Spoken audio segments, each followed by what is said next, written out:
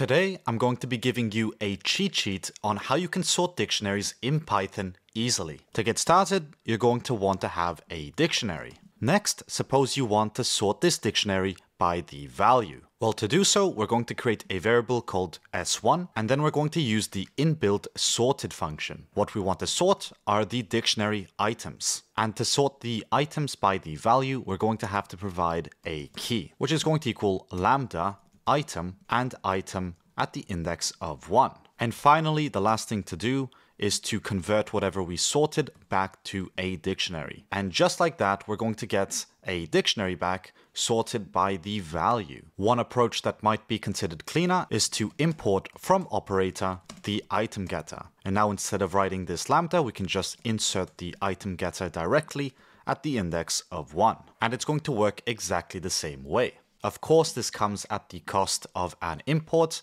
but when you actually use it in your code, it looks much cleaner. Also, right now we have this sorted in ascending order. But what if we want to sort it in descending order?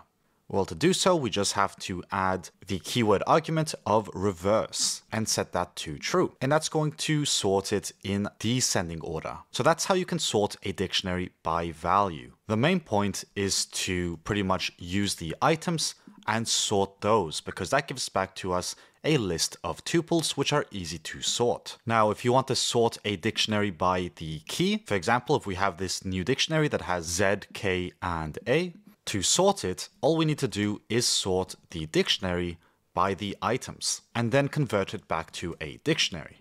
And it's that simple to sort it by key. And obviously, if you want to reverse this, you can just type in reverse and set that to true, and it will sort it in descending order.